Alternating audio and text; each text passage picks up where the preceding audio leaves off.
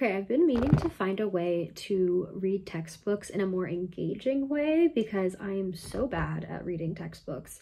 And I think I've finally found the solution with ChatGPT, so I wanted to share.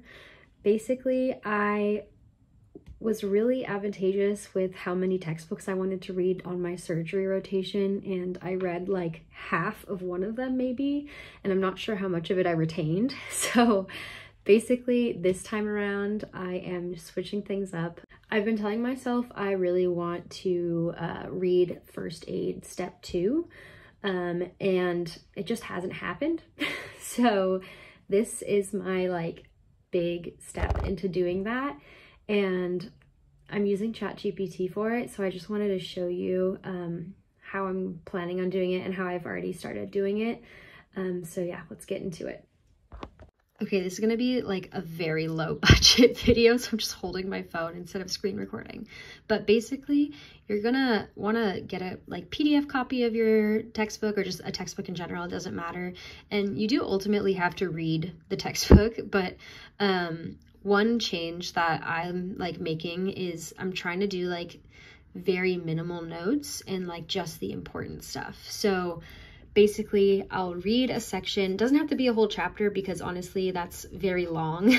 And I can usually do like 5 pages-ish.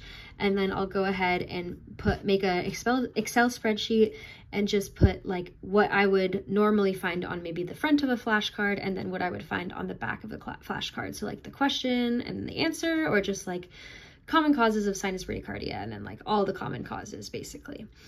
And then I also like to include like these diagrams now that Google Sheets has this like pop-up function, which I find super helpful because I'm like a very visual learner, but not everyone has to do that. And also this is not really relevant to like the ChatGPT section. I just like overall having this like spreadsheet as a study guide later on will be helpful, just so I can look back on it. But yeah, that's not as relevant.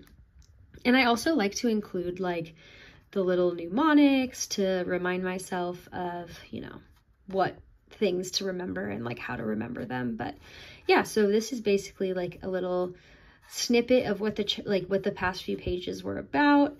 And you can see like I kind of go over like the topic and then like what I'm asking from the question, like, oh, what is like, if you have peripheral edema, like what could that mean? And then this is like all the possible meanings of that. And this is all straight out of like the First Aid Step 2 book that I've been reading. And then once I like finish my section of reading, I'm just gonna copy paste like the 2 columns, like all the ones that I want to include. And then I'll go to ChatGPT and let's go to the top. And I literally just paste whatever I just copied, I paste into ChatGPT. You don't need plus for this.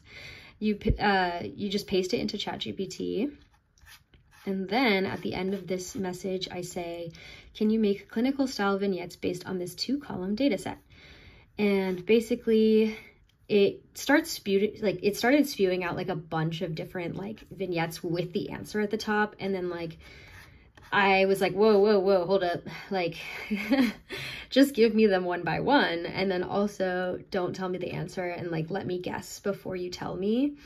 So it's more engaging for you instead of just like reading a bunch of vignettes. And so this first one, I realized that it was still giving me the answer like afterwards, but I like just read this and I was like, okay. So basically you just you read it, answer, and then it tells you like, oh, you were correct or you weren't correct. And then in order to get it to like not actually give you the answer, I just said, don't tell me what the answer is at the top of the vignette, just give me the vignette.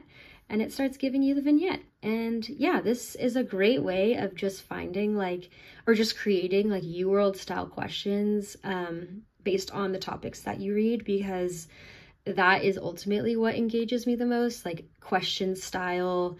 Like you can do this for like non-clinical stuff as well. You can do this for like non-clinical stuff as well. You can just like take notes on whatever you're reading at the moment and then copy paste those notes into ChatGPT and say, hey, can you ask me a few questions to test my understanding on this topic, and just go from there. That will really help like lock in the topics that you've read instead of just like passively reading them. So you have like the first pass of taking notes on the topics that you're reading. And then the second pass would be doing the questions. And then you can even do a third pass, which is just like reading the spreadsheet that you've created every day, which is just like a summarized version of the textbook that you're reading. And when I say pass, it's just like the number of times that you've seen the material. We use this a lot in medicine, so I realize this might not be for people that aren't in medicine, but yeah, so that's kind of like where I'm at in terms of how I'm going to be reading this, because I've honestly been studying with like just UWorld and Anki, and I feel like I'm not really learning a lot. Like I'm just testing myself and getting a lot of stuff wrong, and then just testing myself and getting a lot of stuff wrong, whereas I am someone that kind of needs a little bit more context.